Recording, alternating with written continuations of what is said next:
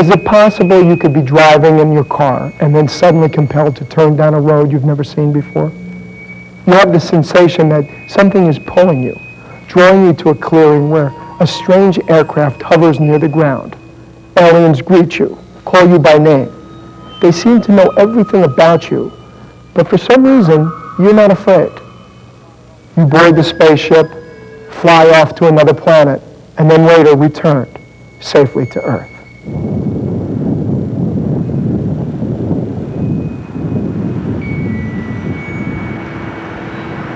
Good evening and welcome to From Beyond. I'm Joey Travolta.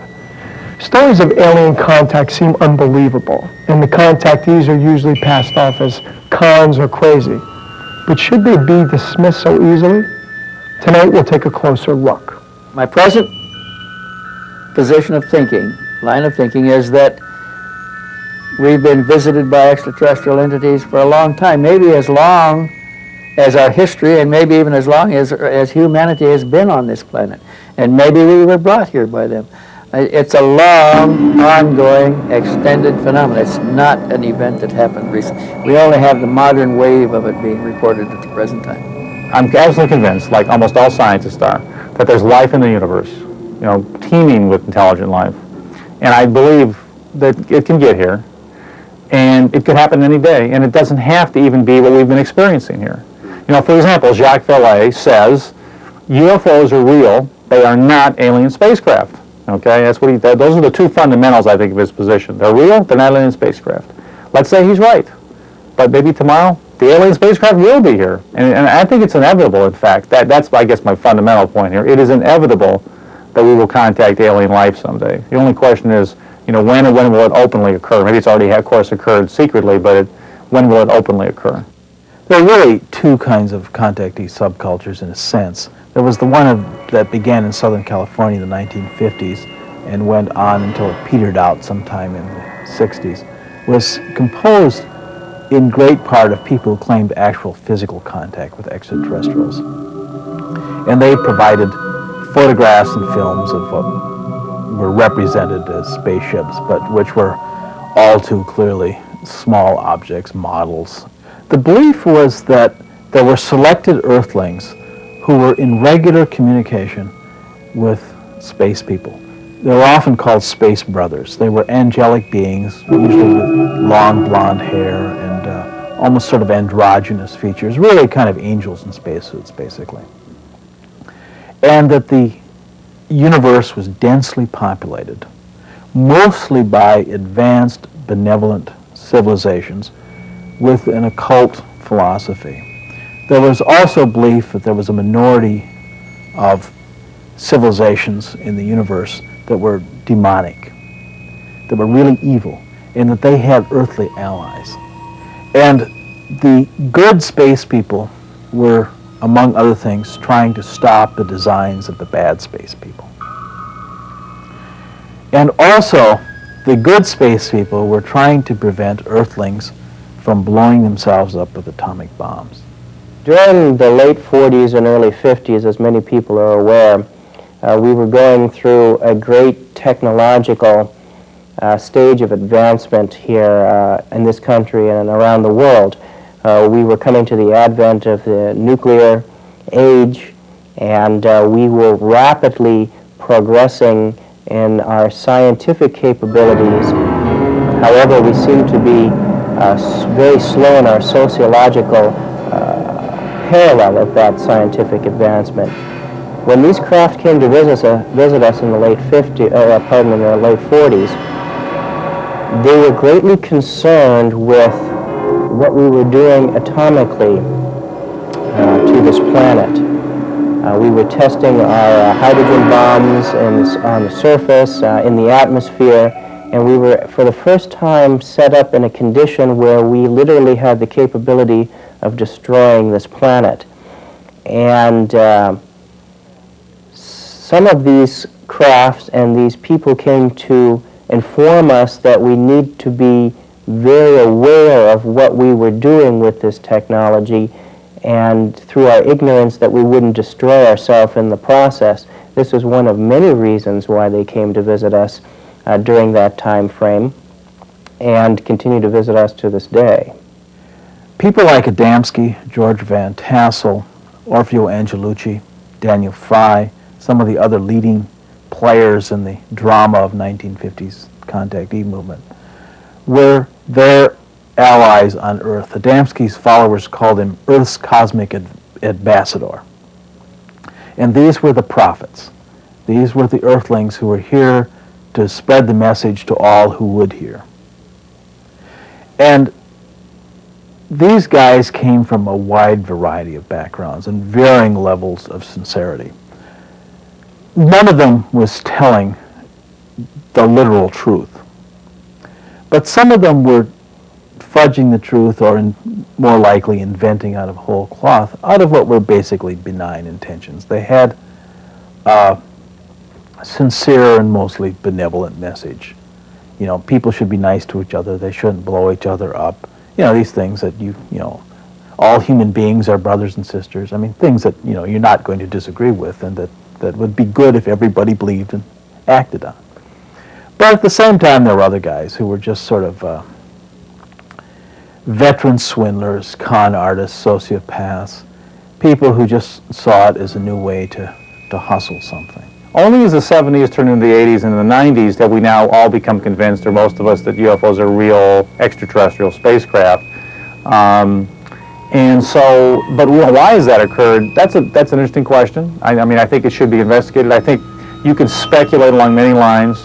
One is that just the fact that UFO sightings just kept occurring. I mean, just reinforced this thing in the public's mind. Oh, yeah, UFOs might be real, might be extraterrestrial spacecraft. The space program is a second factor. Obviously, got us all interested in space. The third is that astronomy has become more of an interesting discipline, with satellites and you know, space telescopes and all those kind of, and radio telescopes, searching for extraterrestrial life with Carl Sagan. So that's a whole other area. Fourth area, movies, science fiction, of course. You know, the 1950s thing starting it, because before that, science fiction was pulp novels, amazing stories, and it was a small segment, I think, of the population. But then in the 50s, it burgeoned. So I think all those things enter into it, and I think that the reason the public believes, the fundamental reason, is that it's reasonable to believe. You know, that we all think that there's life out there, and that, hey, why not? Yeah, you know, is that essentially. stronger, right? Yeah, right, exactly. So why not? Why, you know, and the only difference, in fact, that the public has with scientists is that scientists think alien life exists and it's all far away, and the public thinks alien life exists and part of it's here.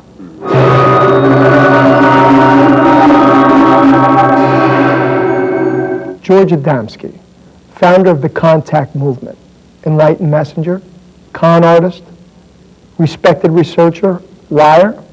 He's been called all of these things. The controversy began in 1952 when Adamski, middle-aged and leading seemingly an uneventful life, emerged from a California desert claiming to have met a spaceman. George Adamski was, along with George Van Tassel, the most influential figure in the early contactee movement. And whereas Van Tassel was claiming, at least initially, channeled messages from extraterrestrials, Adamski claimed to have met them physically, beginning with an incident in the desert of Southern California on November 20th, 1952, which supposedly was witnessed from some considerable distance by 6 of his most trusted associates. And Adamski wrote several books. He first really came on the scene by co-authoring with Desmond Leslie, who was an Irish occultist, a book called Flying Saucers Have Landed, which came out in 1953. And this was the first full account of Adamski's initial meeting with a Venusian named Orthon. George Adamski could be considered really the pioneer in the UFO field. He was by no means the only person who had taken photographs of UFOs, but he was one of the very few who went out publicly and submitted his photographs to many agencies, many different laboratories, and really brought this subject out into the forefront of investigations into why these crafts are visiting us and the message that they bring. And Primarily, he started taking first pictures in the late 40s. He had a number of contacts in the middle 1950s in front of witnesses in which this craft landed in the desert, and the occupants, human beings, came out and they communicated for minutes, and then they flew back off into their craft into space. And this repeated itself many times during the 50s and early 60s. This is one of the few surviving pictures from the original contact in November of 1952. And you can just see the shape of the scout craft, or bell-shaped craft, as it comes above the hill out in Desert Center as it's taking off into space. This was after Mr. Adamski had face-to-face contact with the human being who had come out as the pilot of this craft. The photographs were created. In fact, at one point, somebody who was close to Adamski, a guy named Gerald Baker, actually saw the model.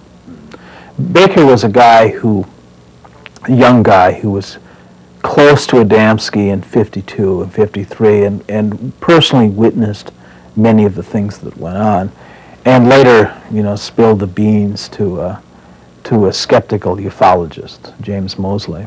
He also said that the initial contact, the November 20th, 1952 incident, was carefully rehearsed before they went out into the desert, and everybody knew what he was supposed to say. And yet, in the end, we really will never know exactly what happened. I don't think it's the literal truth of Adamski's claims is in any way defensible. Those things simply didn't happen. But something happened. Something human happened, and human behavior can be as enigmatic as the most mysterious UFO events. And I think that in Adamski we're dealing with a human mystery. It's not only the mystery of Adamski's real motivation, but also the mystery of what happens to you when you enter some kind of milieu in which miraculous things are claimed and maybe even experienced on some level. Coming up, more stories of alleged alien contact.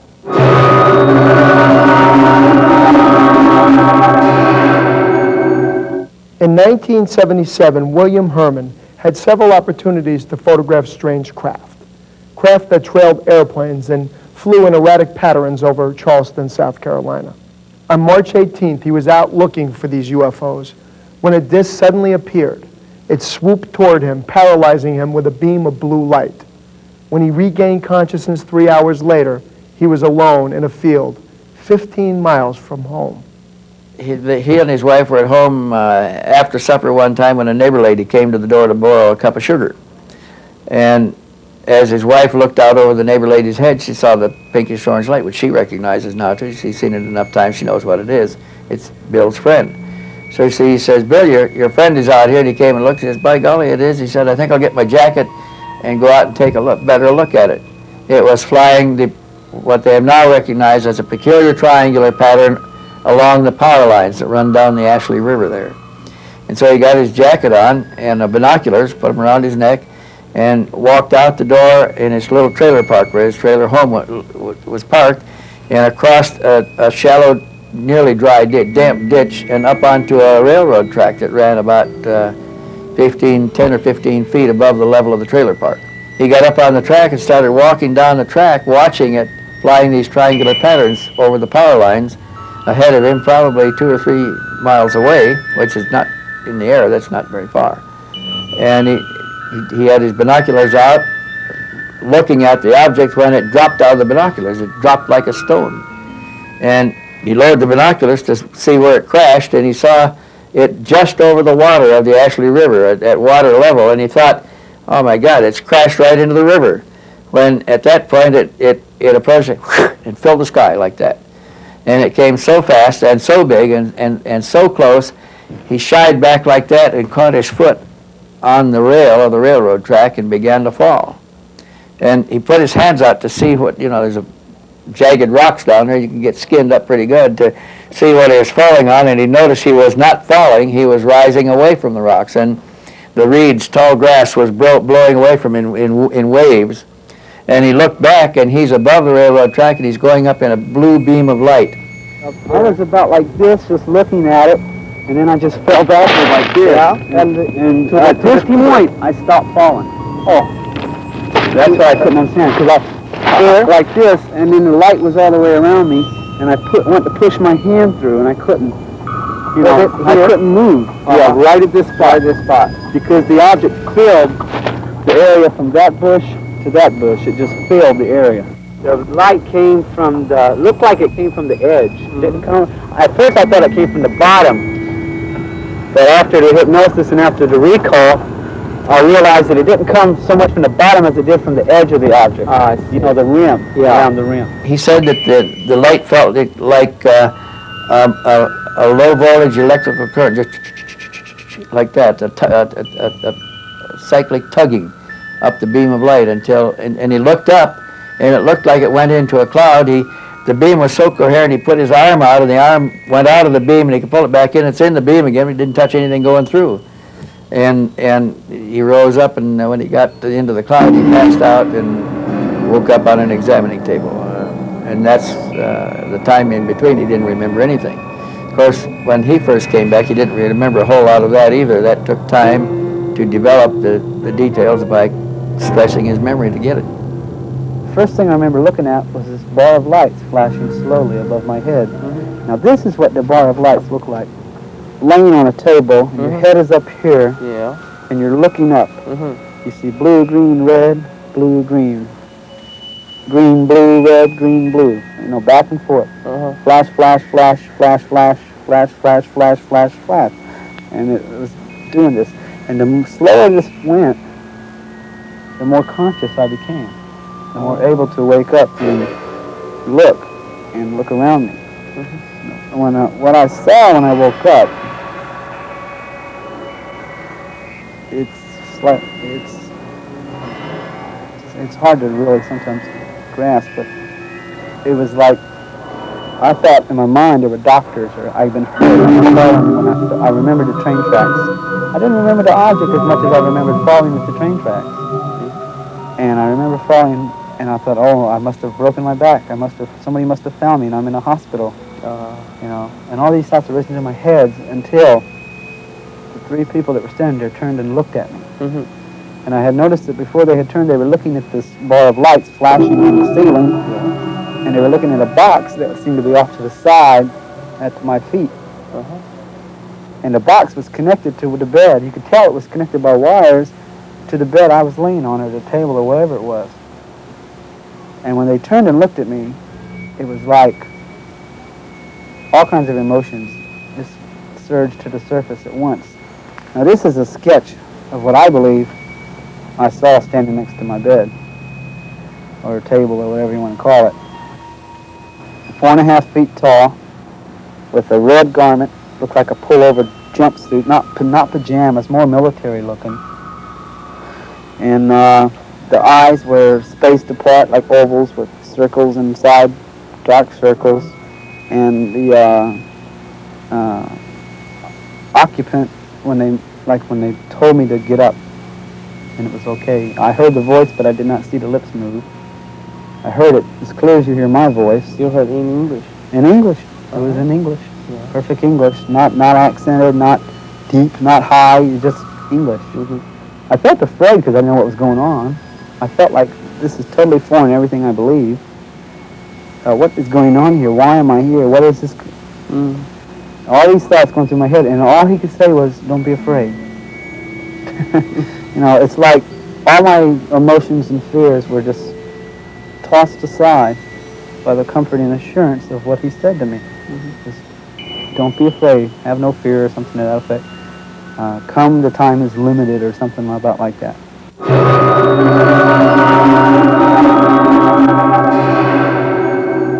Now more stories of alleged alien contact. The object itself was like a round pancake shape with a dome on top and a dome on the bottom. Right. But it looked sealed in metal. In other words, you didn't see no windows or no holes or nothing. It moved in the circle above, I'd say about 800 to 1,000, maybe 1,500 feet above the ground.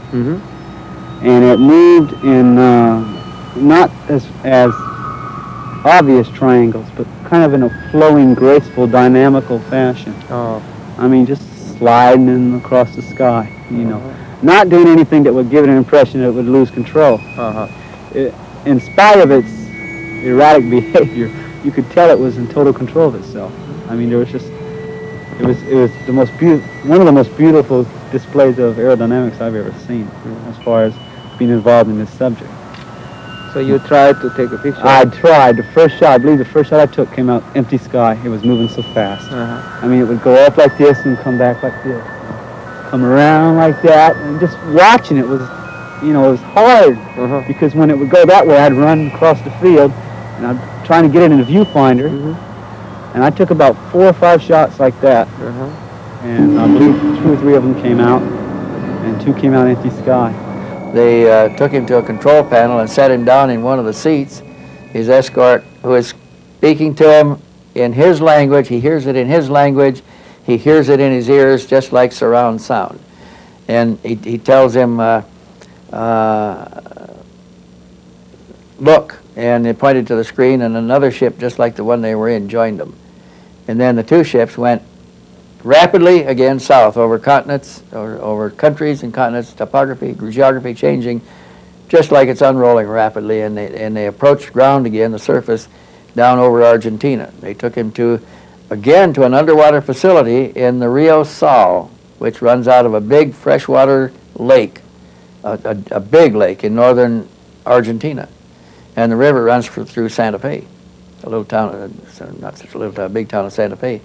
And his escort's standing beside him. Now, the escort's not buckled into anything. He's just standing there, and Herman is sitting in a seat, but he's not fastened in either. And the craft he's in tilts down at an angle and goes into the water and goes under the water. And there's no inertial change to him. He feels no inertial changes, and his partner's still standing there beside him. And the partner touches him on the shoulder and says, "We were observed over Santa Fe. There will be reports in the paper tomorrow about UFOs." And they went to the underwater facility, and they're being explained to him that they installed this facility to carry out certain hydrodynamic tests in our water, because our water was different from their water. On the way back, they showed me the reactions of people observing the craft. And he said, "Walk over here," and I walked up to it looked like a cross between an open window and a television set. It looked like a TV window. It was like this, but it looked like an open window that I could just stick my hand through it. Is what it looked like. And I looked through the monitor, and you could see there was a road, there was trees on both sides of the road, and it looked like an orange grove or some kind of big field. And there was a road running adjacent to it. And there's 2 cars put over. One was a Penn station wagon, a low Penn station wagon, and the other one was a Buick Electra. And there was a lady in the Pinto, and there was a man in the Buick. And the lady was standing outside the passenger door looking up like this. And the man was just standing there like this. And I'm standing inside this object looking at that, and it was like it zoomed up on the people. And he said, "Now watch what happens." The one that was next to me, he said, "Watch what happens when we move closer." The minute he said that, you saw the girl. It seemed illogical, but you could tell it was out of fear. She ran around the front of her car and jumped on the passenger side, reached over there and locked her door. The man standing up, he just calmly, looked like he was trying to keep his cool, just sat down and got in the car and locked the door. Now, he says, "Now watch her. She's going to hold the lock down." And the only indication of any hostility was what he said next when he says, "A foolish gesture if we wish to direct observe."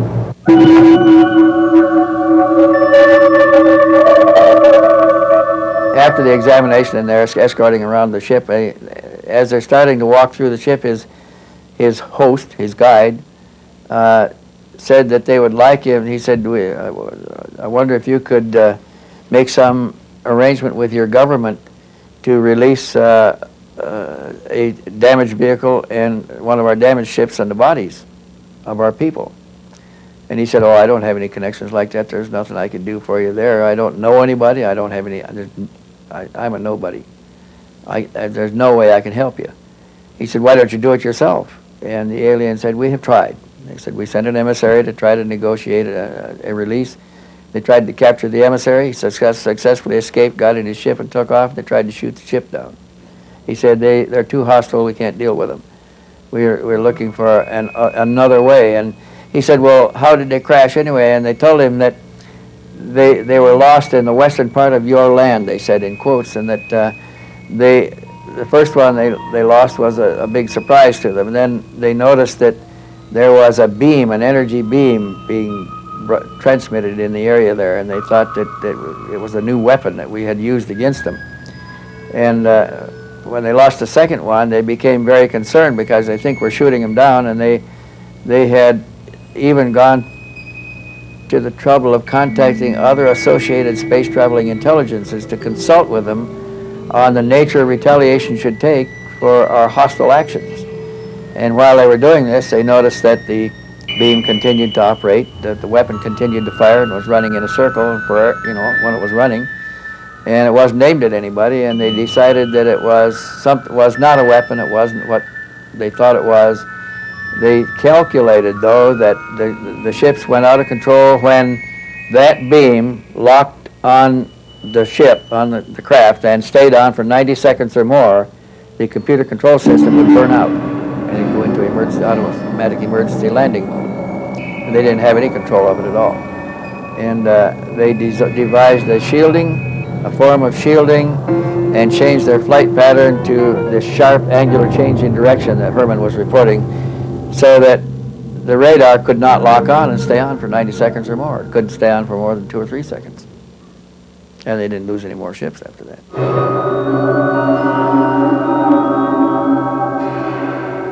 Now more stories of alleged alien contact.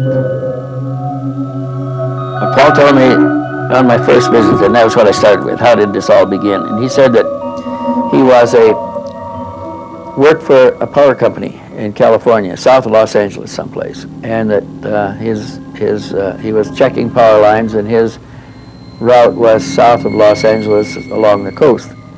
And he said that he sat down on a beach, a rocky beach, one time. It was a cove, to eat a sandwich, and a man walked up to him, came around the big rock and walked up to him on the beach. He was a tall man. He was about 6.5 to 7 feet tall. He was quite a bit taller than Paul.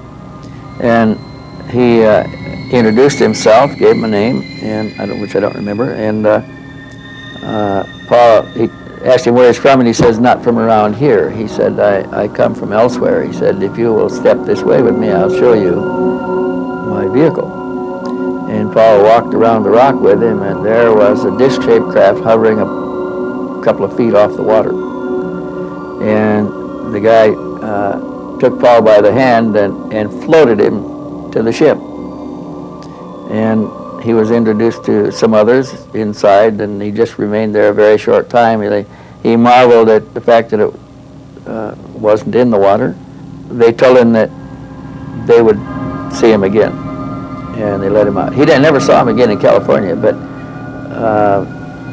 a year or so later, he relocated to New Mexico, where he worked for the highway department there, and he was driving a survey truck, a pickup truck, and his particular job was to drive the back roads and look for damage to bridges, rural road bridges. And he carried a Polaroid camera to photograph any damage, because it's easier to show the picture than to try to describe it in a lot of words. And he was in this truck right here that he used with the Polaroid camera on the seat when he drove down this dry riverbed, and there's a lot of willows and scrub that grows in there, 30, 40 feet tall. And the road winds around among these, and he came around a turn, and there sat the craft in the sand. There's 3 women and 4 men outside. They invited him aboard, and he went aboard and looked around with them. They talked to him aboard there for about 15 minutes, telling him who they were and how they had been watching him for some time, that he had a special relationship with them, or they had a special relationship with him, that he had agreed to these relationships sometime much earlier, probably before birth. He didn't understand it that way. And that there was a reason why all this was happening to him. And they didn't have any children aboard. He asked them if they had them. They said yes, but not on this craft. That craft came from a larger craft elsewhere in space. They had been coming and going for some time. They said they had other contactees, but they never told him who the other contactees were, and we've never heard of any of them since. They did not encourage him to get any attention over this. They kept a low profile. They did contact him on a frequency of maybe 2 to 3 times a year, and they weren't here all the time. They would come and go. But when they were in the vicinity, they would often make contact with him.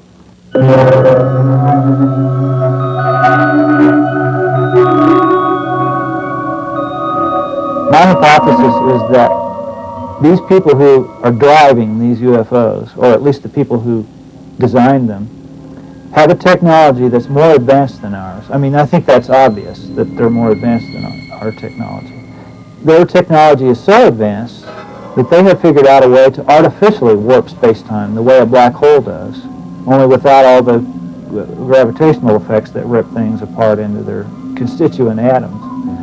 So that they can actually manipulate, they have some sort of a generator in here, so that they can actually produce this field around their craft like a little bubble, a little private universe that they carry around with them.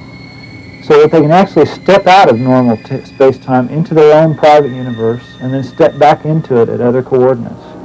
So if that's possible, then they can not only come from all these distant places, but they can also come from parallel universes that coexist with ours and we're not able to see because they're on a different vibrational level or whatever. They can even come, probably, from our own past or our own future. Because as the quantum physicists are telling us now, the past, present, and future are not separate. Our idea of the stream of time is only an artifact of our consciousness. It is our consciousness that's traveling. It isn't that things are happening, cause and effect, in a linear fashion. It is our consciousness that's doing that. So the past and future actually exist simultaneously with us, and if you're able to warp space-time, you can travel to and from them. Time is not linear. In fact, it doesn't exist. It's just a concept that we use to describe aspects of space-time, and it's an artifact of our consciousness. So this warping of space-time, I think, can explain a great many things about the UFOs. One day in 1975, suddenly and without explanation, a one-armed Swiss farmer named Edward Billy Meyer jumped on his moped and disappeared into the woods outside his village. He returned saying that he had met extraterrestrials and had pictures to prove it. The photographs showed spaceships hovering in the air, and Meyer was to take hundreds more photos during his alleged meetings with ETs over the next 5 years. Were the photographs fake, part of an elaborate hoax, or was Billy Meyer really in contact with visitors from beyond?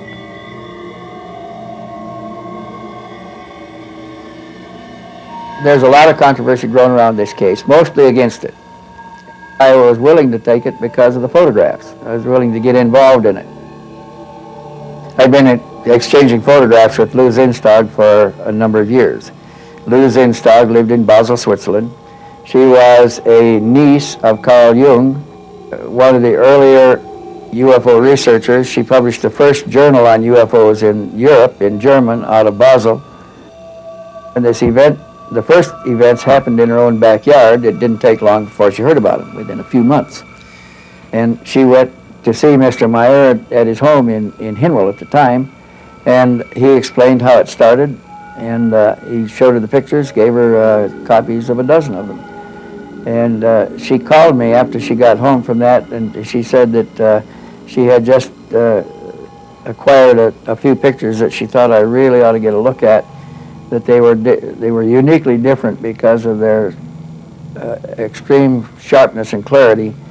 And she said, she agreed that usually means that they're suspect, that they're done in a laboratory. But she said, I've been to this man's house. He has no laboratory. He lives in a chicken house with a dirt floor. He doesn't have any money at all. He He works as a security guard for a place to live. He gets a small pension from the Swiss government, barely enough to feed his family. Neighbors provide the film for his camera since he took the first pictures. He uses a broken camera that was tossed out by somebody else. She said the lens is jammed just short of infinity. And she said he has taken these most remarkable pictures. And she said, I'm coming to the States with Timothy Good in another month or so. And she said, if you're going to be there, she said, we'll come by Tucson and I'll show you the pictures. They were, in fact, the best ones I had ever seen up to this time. They were the sharpest, clearest, most beautiful UFO pictures. I decided I've got to go look him in the eye and see for myself how he's doing this. It all started with him when he had been to a metaphysical discussion group where they discussed the Rudive and Constantine experiments in spirit voices. Meyer decided to try this, and he took a tape recorder, which was also a cast-off of somebody else's, and he put a tape in it, and put it in his bedroom, closed the doors and left it, wound it back and tried to listen to it. Couldn't hear anything. He did it a second time, nothing happened. He decided to give it one more try, and then he believed that they were hoaxing the whole thing. So this time, when he wound it back, right at the beginning, when the tape started out, the tape said, Edward, take your camera and go outside. He turned the tape recorder off, picked up his camera, went out and stood outside with it. Nothing was happening. Looked over at his moped, standing on its kickstand there, and decided to get on it. He pushed it, got the motor going, rode down the road, and he rode for, oh gosh, half an hour, just making turns and following his nose, just idly waiting for something to happen. And he ended up in the Frecht Nature Preserve, south of Hinwil. It's a forest game preserve. He heard a humming, whining sound above him, and looking up, he saw a silvery disc-shaped object come out of a cloud and go back into another cloud. And the sound stopped. Then he heard it again, and it came out of the cloud again, and he saw it once more, and it went back in the clouds, and the noise stopped. Then he heard it a third time, and this time it came out and made a deliberate gliding circle, slow gliding circle, down or around over the tops of the forest trees and right down to the meadow where he was standing, and landed in the meadow a few hundred feet from him. More of the incredible Billy Meier story when we return.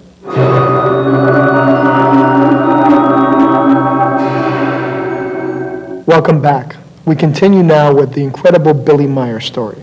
This time it came out and made a deliberate gliding circle, slow gliding circle, down or around over the tops of the forest trees and right down to the meadow where he was standing, and landed in the meadow a few hundred feet from him.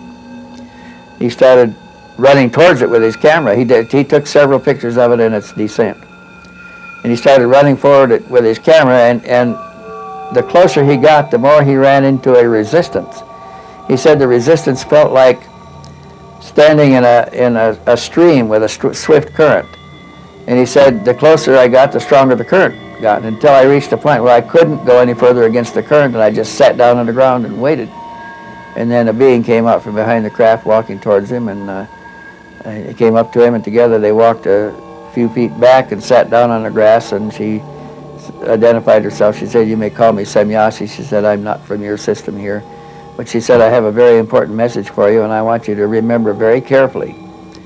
And he said, "I have no recorder or no notebook or pencil to take any notes. How can I record? How can I remember it carefully?" And she said, "Listen closely, and I'll help you to remember it." That's how it all started. And that message was the message pertaining to the decay of our ionosphere caused by industrial gases. And she explained to him that they'd come to him in a neutral country, hoping that the neutral country would take a position on saving the atmosphere, because neither of the Cold War powers were inclined to do so. They were the ones that were doing the exploiting. And they hoped that his government would take a neutral position and seek to stop the action. He said, "I don't have any contact with the government. I can't do anything for you. Why don't you go to them?" And then she told him a very interesting thing. She said, "We have gone to one of your presidents." You know, Switzerland has a presidential council. They elect 5 presidents at a time, and the chairmanship rotates. Every few months they rotate. the presidency, the chairmanship of the President's Council. She said, we have approached one of your presidents. He didn't tell his wife, he didn't tell any of his colleagues, he has told nobody, and he's keeping the secret entirely to himself, afraid of the consequences of revealing it. And she said, that's not doing any good. So she said, she said, the reason we're posing the ships to allow you to take such good pictures is so that somebody will want to know who are they, where are they from, and what do they want. And we want your government to take this position. And here is the message I want you to take down for them. And then she dictated it. And when he got home from that meeting, he sat down in his little bedroom and started to write the message. And then it came through automatic. He was trying to remember what they said when it came through automatically in longhand, and he wrote it rapidly, faster than he can write normally, under some kind of control, and he wrote 15 or 20 pages full, and then it stopped. And he had the first message, and then when he looked at it, he realized that he has gotten the entire communication word by word. So the next time he saw her, she came back, he asked her how they did that, and she said, it's a mechanical device. We have a device that records not only the conversation but the thought processes as well. And she said that can be tuned to transmit it back to you. And she said that's what we did. As far as I could tell, you know, from looking at it, there probably were three major objectives for Semjase and her team. The first one, or one of them, and I don't know the order of priority, seemed to be her attempt to get Switzerland to take the lead in trying to head off the destruction of the ionosphere by industrial gases, by stopping the industrial processes that were producing the gases that were destroying the ionosphere. A second one had something to do with the North Sea, because several times in Meyer's contact she was called away urgently and had to break off the contact in the middle of it, send him back to the ground and race off to head off something that was happening in the North Sea area. We never knew for sure what that was. She told him it was no business of his to know anything about it anyway, and she couldn't discuss any of it with him. But we suspected that she was trying to head off the contamination of the bottom of the North Sea by Russian atomic waste dumping. And I don't know how they were doing. They did have contacts in Russia. So that may have been related. The third objective had something to do with something going on in the Yugoslav mountains, and she never would tell him what that was either. And to this day, we don't know what those objectives were. But when they all three failed, she and her team went on to other projects in another solar system in the end of 1982. No single piece of evidence is conclusive, but it can provide a clue. The challenge is to keep an open mind. Thanks for joining us, and see you next week from Beyond.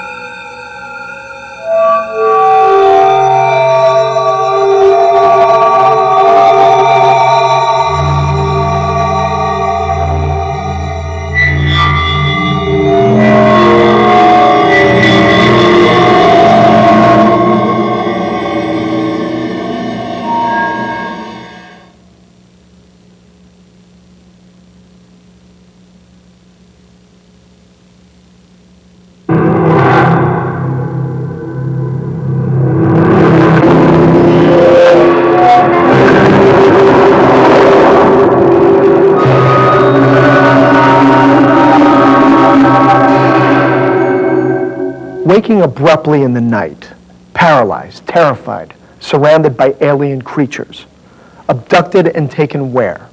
A laboratory? Spaceship? Laid out on a table and probed, surgically embedded with implants. Is this reality, or is it a nightmare from beyond?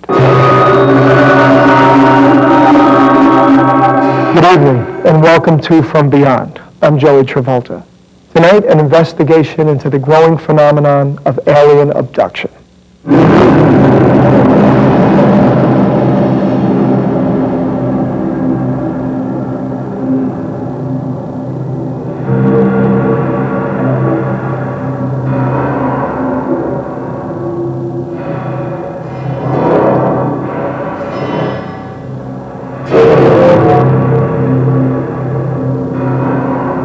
out of nowhere. Flying saucer mystery is with us. Airline and Air Force pilots. The Air Force itself has officially admitted that flying saucers exist. Is there another civilization somewhere? Are we under surveillance by an intelligence that has revealed itself to us? Hazardous and dangerous and greatest adventure on which man has ever embarked. Is life everywhere the same as us? Or are we just one example of a vast array of possible kinds of biochemistry? The paradigm of science is not equipped to handle this phenomenon. Identified flying objects that you believing in them is a matter of communicating with them. Very strange and unusual concepts. Political reasons, military reasons. It's not a scientific issue. It's a puzzle. It's a puzzle, but it's a puzzle that's worth exploring.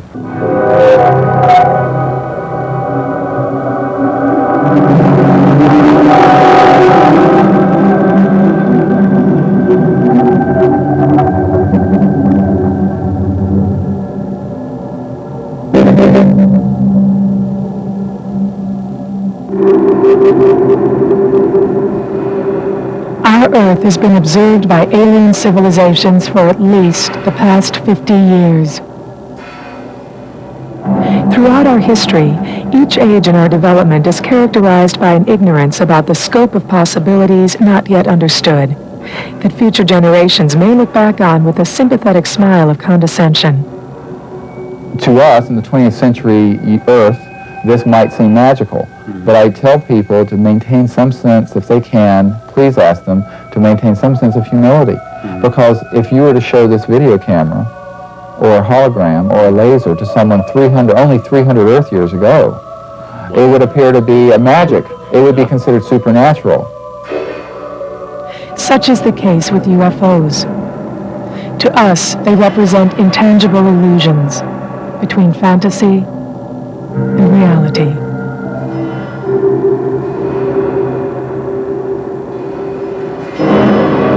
What happened to me first was in Christmas of 1985. I had a shocking close encounter that left me completely undone because it appeared to be an encounter with aliens. It was very violent and totally unexpected. Came into the middle of a life that was basically unrelated to the UFO phenomenon in any way.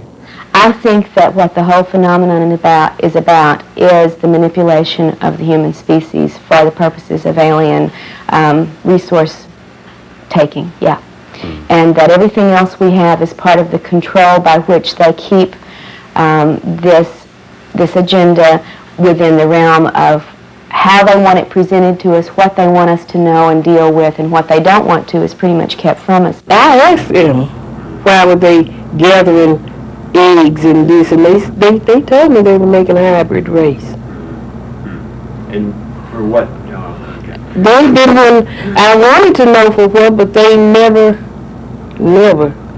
gave an inkling of what it was for, or what this hybrid race would be doing, where it would be, or what. I spent months trying to understand what had happened to me from a medical standpoint, and eventually concluded that it was unexplained. I was very frightened by it and began to go out into the woods in the middle of the night to confront those fears. The result of this was that the visitors returned to my life, and that began what has turned out to be a 10-year relationship with them. During that period of time, so much has happened outside of my experience. Along the lines of first the crop circles began to come, then things like the Mexican UFO videos began to be made, and now they're extracting implants from people. There's so much physical evidence of something strange going on that in 1986 I thought I had a medical problem. By 1989 I was fairly sure it was some kind of hallucinatory thing. Now, in 1996, if this isn't dead on real, I'll eat my hat. Only I have one question left. Who's doing this? Aliens or people? I don't know the answer yet. It's almost like they are releasing information on a schedule. We're coming into our own awakening slowly and surely, and the information is being given to us on their schedule, not on our schedule. And one of the comments I made earlier was that a fallacy in some researchers' efforts is that they are trying to research superior researchers. They are trying to research superior intelligence. And I'm not sure that our human minds have the capacity to comprehend the motives, the objectives of the superior intelligence. I am not content just to remember the experiences that I've been through. I really would like to have official public contact with these beings. I think that the time has come where we have to stop refusing to deal with it. We have to face the issue. We have to get them to come out of hiding however it is that they hide from us and they get away with doing the things that they get away with. We need to deal with them on our terms. After all, this is our world. This is our planet. It's not theirs.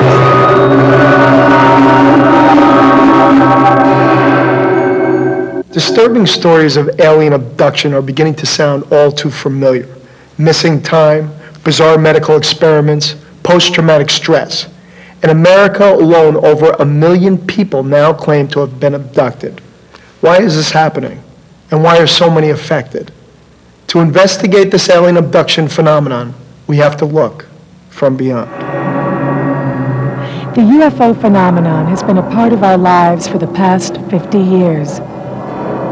With it comes the possibility that we may finally discover who we are and what we humans might accomplish in a vast cosmos, endowed with intelligence.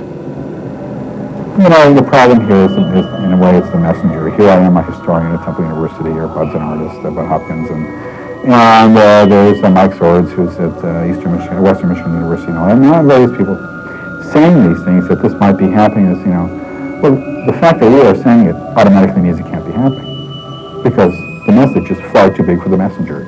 If this were truly happening, we would not be the messengers. The President of the United States, or Secretary of the United Nations, they would be the messengers, and that would mean it wouldn't be happening. So no matter how much we say it, and no matter how much abductees say it, that automatically means it can't be happening. An increasing amount of people worldwide are reporting abductions being conducted by alien beings aboard what we describe as UFOs. Bud Hopkins and David Jacobs, among others, have been attempting to establish the reasons for what appears to be an extensive biogenetic experimentation being conducted by certain alien life forms currently visiting our planet. We think that the abduction phenomenon began with the onset of the UFO phenomenon. In other words, we think that the abduction phenomenon probably began around the turn of the century and has been with us ever since. Our problem has been uncovering these cases. We have cases from the 30s and a few from the 20s. After that, our first-hand knowledge of it drops off pretty much. However, we feel that the abduction phenomenon, from stories about family members and grandparents and great-grandparents, that it probably does start with the UFO phenomenon around the turn of the century. My grandfather died in 1940, so this was in the 1930s when these things were happening with them. She said they would be sitting on the side porch at night, and they would see lights over the oil wells, and a lot of times they would see what they thought were little children dressed in white running around the oil wells. And on several times they saw it in the daytime. They would see these little children dressed in white. And once or twice they got up to go see if they could catch the little children and find out who they were, and they would start out, but by the time they would get there, the children would be gone. We're not exactly totally and completely sure of what is going on with this phenomenon. What we do know is that we're looking at an alien agenda that is based on the physiological exploitation of one species by another species. In other words, people feel that sperm is being taken from them, eggs are being taken from them, babies are being implanted in them and then removed. All of this is for an agenda that is being kept essentially hidden from us. I look at this phenomenon with a certain amount of alarm. Other people feel that it's more benign than I might feel. But whatever it is being kept from us. I feel that if this were a phenomenon that were ultimately to help us, that we would probably know this and that the abductors would have made this clear, but this is not what has happened actually. And so I'm really very, very disturbed about what I've seen.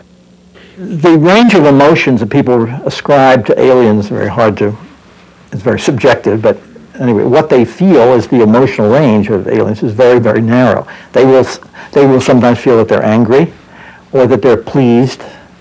They will sometimes feel that they're actually surprised by what happens or impatient. But you don't get a really wide range of emotions. When people feel love radiating from them, which often happens, we really do think that's a controlling issue. I had a situation where a woman was in pain. She's on a table. There's various procedures that are being done to her. And she's very angry and she's hurting. And she gets more and more angry, and the head doctor, alien figure, approaches her, puts his hand on her forehead, and she just is filled with love. She has never felt. She loves him more than she loves her children. The love is total and complete and cosmic. And no pain, no anger, and he walks away, and she starts to hurt again. And she starts to get angry again, and he comes back, and he puts his hand on her, and she loves this figure beyond belief. To me, they don't seem to understand emotions. Because if they had, they would know that women just don't just have sex just to be, with no feelings. So no matter what they could have conjured up or shammed, it still felt like rape. And I don't think they have a concept of that. No one has, that I know, has ever reported an alien losing it, so to speak, getting really furious, or no one's has described them sitting around laughing over some story. They all seem also to be very, very similar to one another and fascinated by our variety, the richness of humanity. I think they're fascinated by the richness of humanity, of the human spirit, really.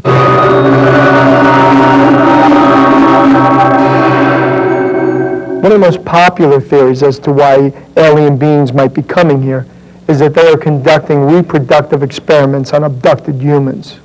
Often these people recall medical procedures, which seem to be intended to create what researchers Bud Hopkins and David Jacobs refer to as hybrid beings. The only conclusion that you can come to is that these experiences, although certainly real to the people to whom they happen, probably are not what they appear to be. There's something else. What that something else is, I don't think we know. I think human knowledge simply is too limited to address that question. I know I've seen aliens. Okay, that I know. I know that I've had the marks on my body. That I know. So, in my mind, there's a connection. Now, I had marks on my body before I even knew about aliens. So, how could my mind be creating these marks on my body in connection with aliens when I had the marks even before I knew about the aliens? Oh, absolutely. It's extremely real to them. And their testimony deserves to be respected and listened to. And their judgments and their feelings about what happened absolutely deserve a hearing. I mean, they were there. I wasn't. Obviously, this program has a trajectory, has a point to it, finally. And the hybrid seems to be the basic point. The primary purpose of the phenomenon is, but not the ultimate goal, but the primary purpose of the phenomenon is the manufacture of sort of offspring from people, the production of offspring. This is a reproductively oriented phenomenon. That is to say, people say that they have sperm taken from them or eggs are taken from them. Women are then implanted with unusual embryos and fetuses, and then those fetuses are removed. People see these offspring as babies, toddlers, young children, teenagers, and adults as well. And we feel that the production of these offspring is really the focus of what this phenomenon is about. Now, the offspring look odd. They look like a combination of alien and human. Most abductees say they look like they're hybrids, for want of a better word. The hybrids have whites in their eyes. They have a mouth. They have a nose. They still speak telepathically, mostly. They look sort of human. Some look quite human. Some look more alien. But we know that this has been the focus of the program. This has been it, and people have been describing this from the beginning, or certain aspects of it. Even the Barney and Betty Hill case of 1961 had a reproductive aspect to it, both for Barney and for Betty. And this has been a constant since the beginning, and we feel that this is the reason for the abduction phenomenon, and it's the reason for the UFO phenomenon in general. Their main concept was creating a hybrid breed. At least that's what they told me, that they were trying to create a race of people that could live in our atmosphere and in their atmosphere. And they had not yet produced that person. Now, on another occasion, I remembered being shown a baby that really favored my grandson a lot. If you would, you know, give it the slant eyes, they weren't as big as their eyes, but it looked human.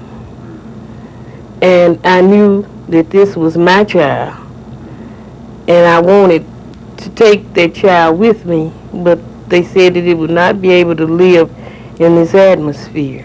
Now, I had a case maybe 5 or 6 years ago where a whole family had been having UFO experiences up on the Cape Cod.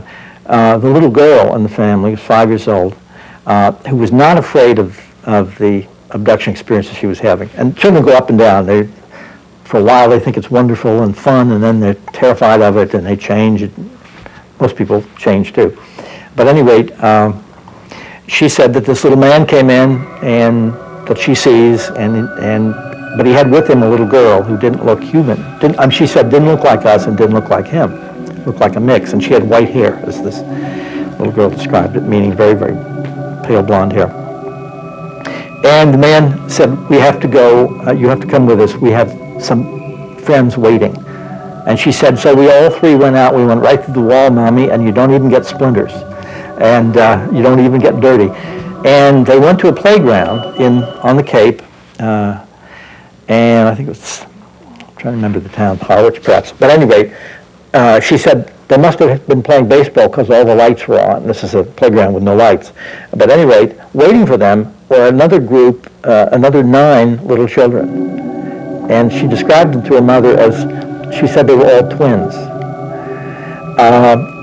But she was upset because they didn't say hello to her, they didn't talk to her, and they didn't smile at her. But the basic point was that the alien figure told her he'd brought her there to play on the swings and slides and teach the children how to play. They had to see how to play.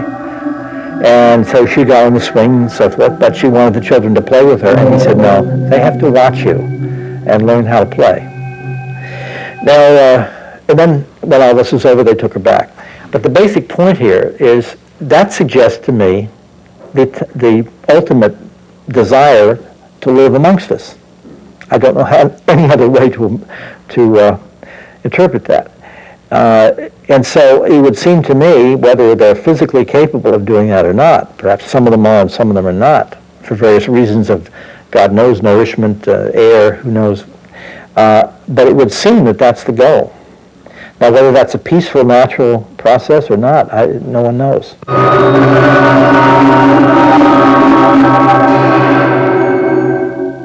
If all the alleged abductees are crazy, how come there's so many of them?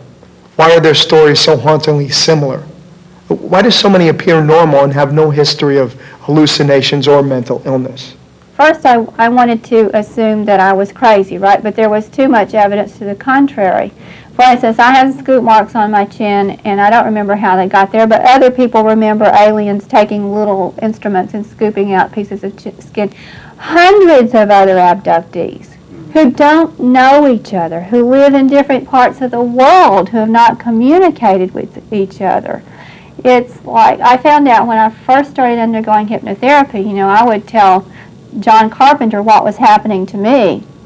What I didn't know is that 47 other people who didn't know each other were telling John Carpenter the same thing. Why are these people saying this now? You know, why in the 1990s and 80s are people thinking that it's okay to imagine that they had, you know, why not 1970s? Why not, you know, in other words, it's an interesting research question, and it is affecting many, many lives, and so we should be studying it. Now, it is true that psychologists, they are studying it to a certain extent, but I think that there has been in the past, and even today still, a stigma attached, you know, to maybe taking it seriously like that. And I could dream up many, many other areas of science where, in fact, the scientific establishment view just suppresses the chance to do research in areas, and of course ufology is a prime example of that, definitely. What I always state about this phenomenon is that taken together, the collection of all of the photographs, the videotapes, the accounts that I've been mentioning, the ground traces, the physical marks on people's bodies, the descriptions of the events in the craft, and et cetera, the sightings, all of that constitutes an extraordinary phenomenon. And I think it is indisputable that an extraordinary phenomenon demands an extraordinary investigation. To continue to dismiss the UFO phenomenon may very well be ignoring the most profound occurrences of our times. In our struggle to achieve technological dominance of the physical world, we have endangered not only ourselves, but countless other living forms. And in the process, we seem to have lost a profound sense of our place in the cosmos. The paradigm of science is not equipped to handle this phenomenon. Sociological reasons, threat, denial, psychological reasons, economic reasons, political reasons, military reasons. It's not a scientific issue. Well, there is no scientific formula for looking into this phenomenon. I mean, it is absolutely bizarre. I would never dare write a second book on this subject. I mean, if I'm going to have any credibility as a writer, this has got to be it. And I'm going to go off, and then I am. You know, as I said, I'm doing a book on the Mayo Clinic, which is hardly paranormal. But the abductees are what struck me. And because they came forward, as Mac had put it, so timidly, so reluctantly, so terrified of getting any publicity when they found out I was there for, in theory, the New Yorker. I never did it for the New Yorker, as it turned out. But I was media. They were like the feral cats I have in the back here. I would come and they would flee. So there was an enormous amount of time spent winning their trust, which is not true of somebody who wants to go on Oprah. You know, the last thing in the world these people want is publicity. Those who have had encounters have to find some way to get up every morning and go about their day knowing that this is a reality. And one of the ways to do this is to make it benevolent, to make it scientific, to make it anything but threatening. And when we look at the real events going on and the real results of these events going on in the scenario, that is not a very tenable position to take. It is simply the one we choose for our comfort rather than what intellectually, objectively we're observing, because that's too frightening. And that bothers me the most in ufological research, that no one is answering the big questions. Who are they? Where they come from is not even a big question, but why they're here and what they want are big questions. And we get caught up exploring the trivia of this phenomena rather than dealing with those questions. Nothing else is more important than those questions. What's important to me is that I think people understand is that our planet is one that's filled with such fear. We have fear of everything. And this is a focal point for fear. When you're dealing with someone coming in through your walls and taking you out of your bedroom to a strange spacecraft and doing things to your body, It makes you want to go inside and to understand, what is this place? Who are we? Why are we here? What is this happening? Why do some people see the spaceship and others don't? I don't know why. I really think it has to do with us going inside and saying that there's something more going in here than what meets the eye. And we have to go inside ourselves to understand what's going on. There's a self-exploration here that will open up one to other dimensions, other realities, and other possibilities. This place is not about money markets, picket fence, getting a car, and getting the best job. There's a lot more going on here than meets the eye.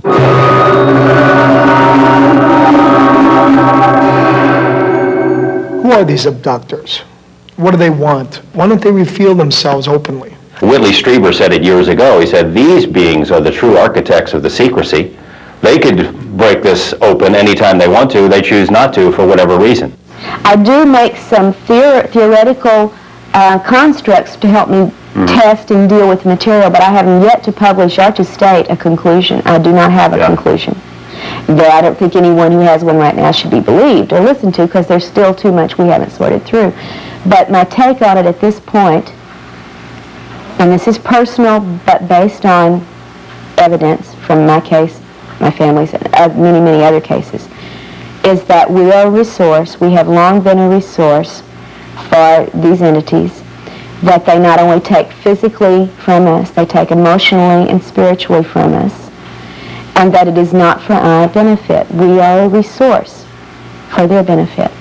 And I think there's a change in the relationships in the last several years between the crop and the harvester, if you will, because the crop is developing new awarenesses.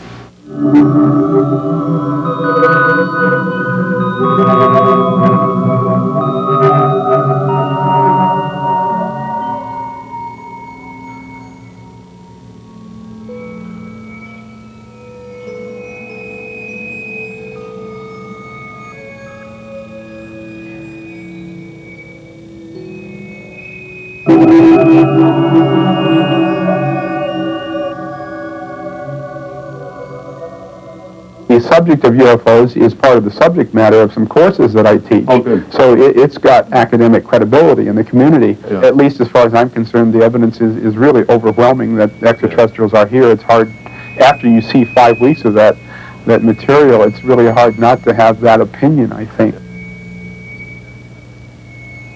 There is enough evidence to make me believe it might be true. You know, missing time that does seem to be verified by other people. I'm not that impressed by scoop marks and scars, but I am impressed by people's reports of, waking up with their underwear on backwards, things like that. Why am I, it sounds silly, why am I impressed by that? Because I don't know of any normal people for which that ever happens. I've never talked to anybody who was not an abductee who just said, spontaneously, I woke up and my pajamas were on backward. That just doesn't happen as far as I know. The missing time experiences, well, one story which maybe should be, you can put on tape, but it's, I mean, this is a kind of sadly funny story, and it comes from a psychologist who's been doing some very good work on this subject in Washington. But a man had come to him because of some experiences, but he began to remember an earlier thing where he had been in college at the time, and he and a couple of other guys had come to some town, I think for a football game or whatever, I've forgotten it. But they were staying in a Holiday Inn, and it was a hot night, and they were sitting around their underwear watching television and drinking beer. And he stepped out on the balcony and felt real funny, and when he went to get back in, the door was locked, the glass. So he's banging, and his curtain was drawn. Okay, come on, you guys, this sort of thing. And finally, the curtain's part, and there's this elderly man looking out. And he doesn't know what's going on, and the man's very frightened. There's a woman in bed, an older woman, background. And he doesn't know what's happening, and pretty soon a security guy is called by these folks, and they let him, security man lets him in, and he's now on the 6th floor. He'd been on the 12th floor balcony. And he's in his underwear going through some stranger's bedroom. This is a place where the balconies don't interconnect. And from that point on, he was called Spider-Man by his friends. But now how do you have an experience like that and sundry other things and not begin to think there's something wrong? A lot of people just think these are normal. Well, I know that it was physical, because if I did not get out of that car, where did I get all that dirt that was up to here on me? If I just stepped out of the car and looked up, because we were on pavement. So there's no way that I could have got that much dirt on me just standing outside a car on the street looking. And that's the first thing that let me know that it was real. And beside this knot, which might be, you know, you could say that it could be anything. The bruises are real. Nobody is beating me up in my sleep. Because if anybody hit me that hard, I would wake up. And the places where I have the bruises, I couldn't give them to myself. And like I said, if I bumped into something that hard, I would certainly remember it. So it's real to me. You know, about 2 out of every 3 abduction claims basically emerge under hypnosis. And so that, you know, that presents a set of problems. You know, then there's murky controversies about false memory, and so the abduction phenomenon, there are some cases that are really interesting and intriguing, but there are others that simply, you know, exist only in memory and testimony and seem unconnected with anything else. So I think that it's probably risky to, at this state, to go too far with this. I think that what we had better do is keep our minds open and our investigations busy and intense until we have more information.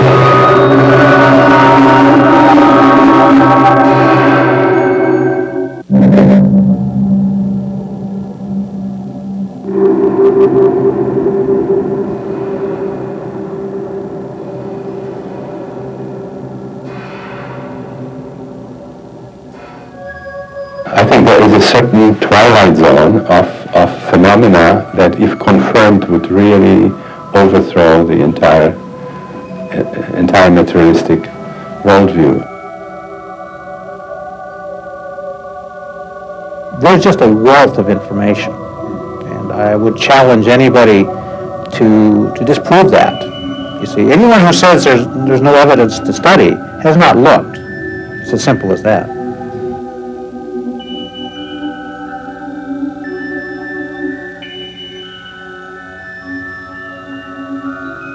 You know, one of the great problems is simply our inability to trust our government. And it goes back to, well, it goes way back, but I'm thinking primarily during the Vietnam era and the Pentagon Papers and that arrogance of governmental power that said, we shouldn't know this because it's going to upset us. That arrogance of those who led us like we were little children. Well, if there is something like this going on, are we going to panic? No. I mean, I don't think so. And depending on how paranoid one gets, one could say, in effect, there has been a very gradual preparation of our minds over the years through television, through film and whatnot, so that we're perfectly willing to accept. There's no doubt in my mind that some branch of the government is deeply involved in this. And is deeply concerned. It seems to me that they began monitoring, when they became aware of this, obviously they began monitoring abduction activity. I have one case in my new book, Taken, that goes back to 1954, where military sequestered an entire family on a farm for 4 days after they had had alien encounters on the farm. So we know they were doing it at least that far back. It seems to me that they worked very hard, scrambled very hard to try to duplicate the technology, not only the technology for craft and the technology of other sorts, but also the mind control technology.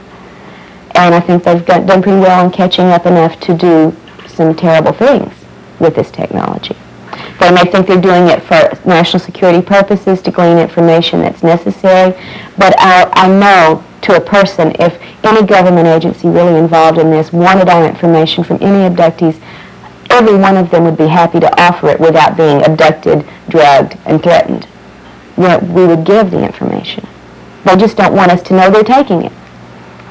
When I realized the military and government were abducting me to find out what the aliens were doing, and I resented that. One time, I was picked up and threatened at gunpoint by our military, and I was told that I must never talk about what was happening to me or they would kill me. This was back in 1991, and I believed them. You know, I'd never had anybody stick a gun to my head before and say, if you talk, we'll kill you.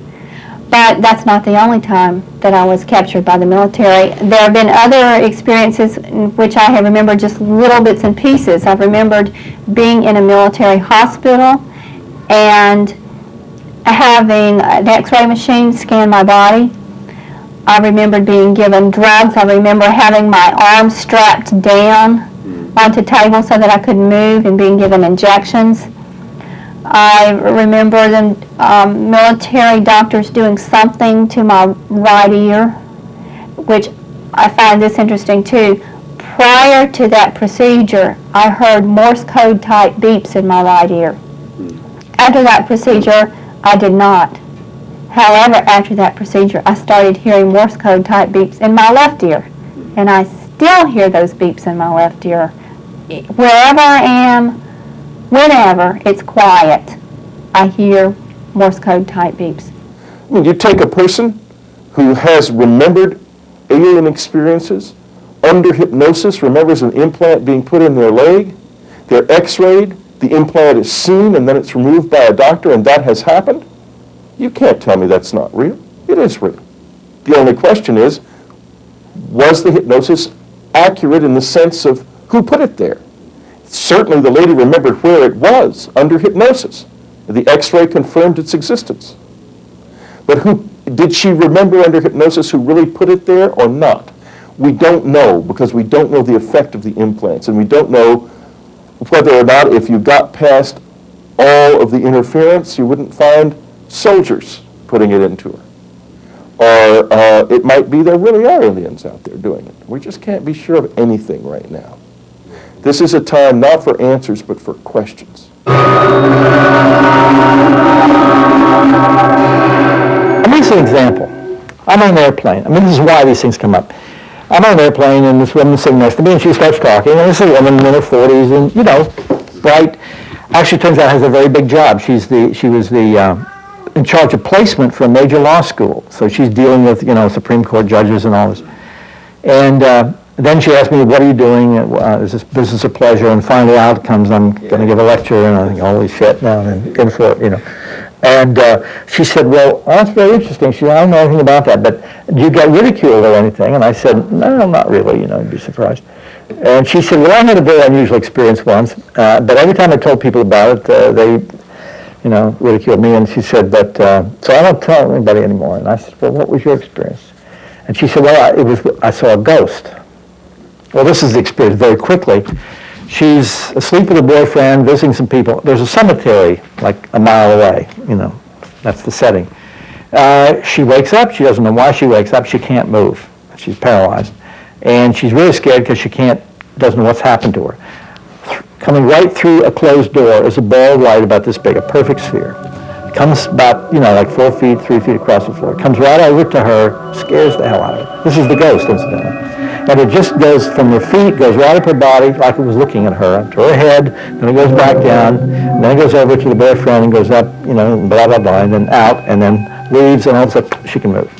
Now, this woman had no inkling that she is probably an abductee. How would you have an experience like that? A sphere of light that comes in. Interesting description of the light. It was incredibly bright, but it didn't illuminate the room. It seemed like the light was somehow magically self-contained, which everyone describes. People will say it looks like it should be hard on your eyes. It's so bright, but it doesn't seem to get outside itself. And the movement and the deliberateness of it and all that. She had some other stuff too. I didn't say anything, but there are people all over the place. I dealt with one recently. She's became Pentecostal and religious and all this because she thought demons were after her. Woman whose elderly mother got the priest over to bless the house because of holy water, because demons were coming through the walls at night sometimes. And so people just put these things someplace.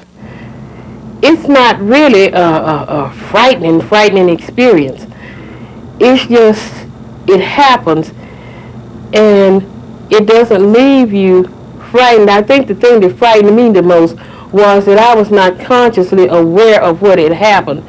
And I did not know what to put these ships with. I didn't have anything concrete to say, well, they're coming to do this or that. I just had the frightening feeling. And after I found out what had happened, I was at peace with what had happened, knowing that there's nothing that I can do about it, because I cannot stop them. Nobody can stop them from doing what they want to do. Nobody on this earth,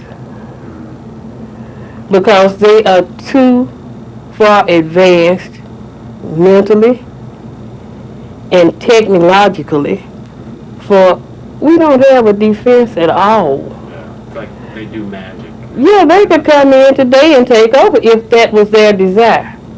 But like I said, I don't feel it's their desire to take over through violence, and they don't care about governments. See, government control is not their thing. They want bodies, and they want minds that are going to do what they want the minds to do, but they need the bodies to do whatever it is with.